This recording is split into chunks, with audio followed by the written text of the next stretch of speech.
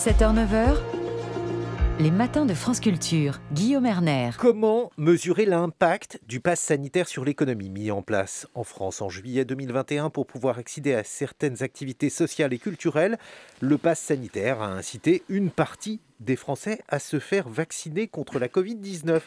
Bonjour Mickaël Oliou-Barton, vous êtes maître de conférences en mathématiques et économie à l'Université de Paris-Dauphine et vous êtes l'un des co-auteurs de l'étude intitulée L'impact des passes sanitaires sur le taux de vaccination, la santé et l'économie. Présentez-nous les conclusions de ces études.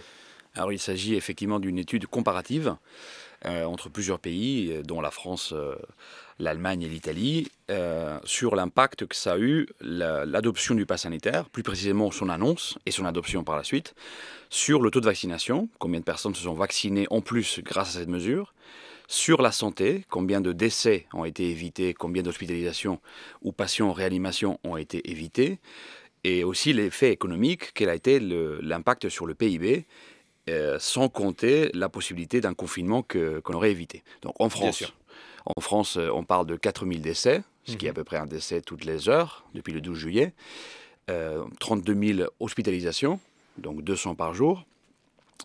On parle de 6 milliards de PIB, d'activité économique en plus grâce au pass sanitaire. Et enfin, on parle d'un confinement évité parce que sans le pass sanitaire et sans la vaccination qui est venue avec, on aurait atteint des niveaux de saturation au-delà des seuils dans lesquels les confinements étaient déclenchés. Alors là, il faut que vous nous expliquiez quelle méthode vous avez suivie. Donc, c'est une situation contrefactuelle. Vous avez imaginé ce qui aurait pu se passer s'il n'y avait pas eu ce pass sanitaire.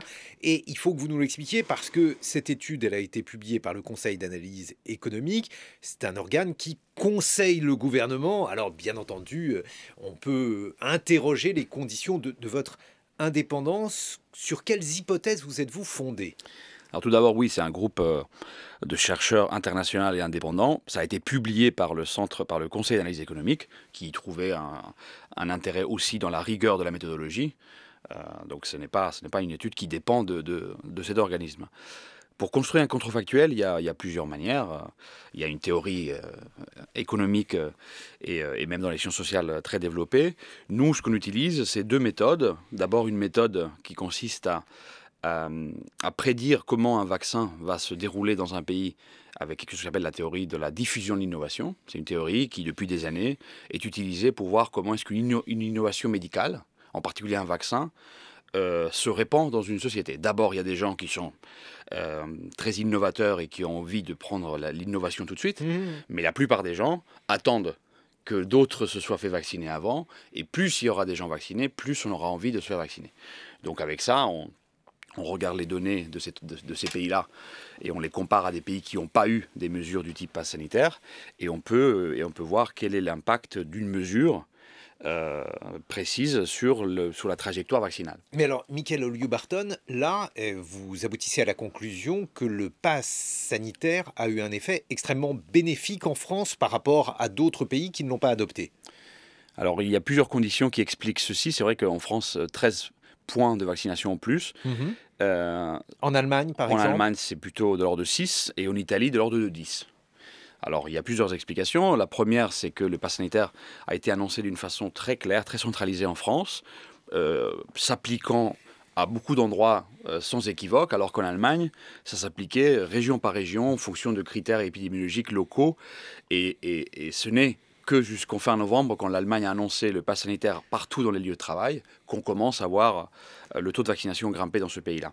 Je mets de côté les aspects philosophiques, politiques, sociaux et il faut pas. Je compare. Bien sûr, il ne faut pas, mais vous êtes économiste, donc on va faire comme si au lieu de faire un pass sanitaire, on avait fait une obligation vaccinale. Qu'est-ce qui se serait passé, Mickaël Oliou-Barton ? Alors, il faut savoir qu'avant cet été, il y a beaucoup d'enquêtes qui étudient la question de l'hésitation vaccinale ou du refus vaccinal dans plusieurs pays dans le monde. La France est en tête des pays les plus réfractaires à se vacciner. Alors, vous voyez bien que maintenant, un pass vaccinal déjà est problématique alors que 90% des adultes sont vaccinés. Imaginez-vous ce que ça aurait pu créer.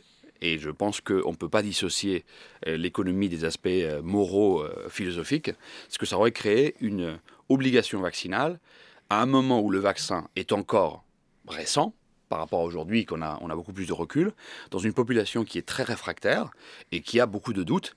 Donc justement, le pass sanitaire, le fait que ça inclut aussi d'autres critères, comme le test négatif, comme le rétablissement de Covid, c'est une façon justement, c'est une mesure qui veille à son acceptabilité. C'est comment faire que les gens soient convaincus, soient incités à se faire vacciner, sans mettre en cause leurs doutes qui étaient, en tout cas, d'autant plus avant, très légitimes. Le pass sanitaire, c'est une incitation, on peut dire que c'est une forme d'incitation forte, puisque la qualité de vie de ceux qui ne sont pas vaccinés est, disons, détériorée, mais sait-on si certaines tranches d'âge, Michael Oliou-Barton, ont plus adhéré à la vaccination à l'aide de ce processus? Alors, il y avait déjà des études avant l'adoption du pass qui, moyennant des enquêtes, prévoyaient effectivement que les incitations du type liberté, comme c'est le pass sanitaire, auraient un effet plus important chez les jeunes personnes hésitantes que chez les personnes âgées. A contrario, les personnes âgées seraient mieux incitées par des incitations du style on peut se faire vacciner à la pharmacie ou par votre médecin. Alors que les incitations financières, qui est le troisième type d'incitation, étaient complètement inutiles, et en particulier dans un pays comme la France. Ça aurait été contre-productif. Alors oui, ce sont des incitations. Disons qu'une incitation, c'est quelque chose qui donne un privilège, qui donne plus de liberté aux personnes qui respectent un certain nombre de protocoles.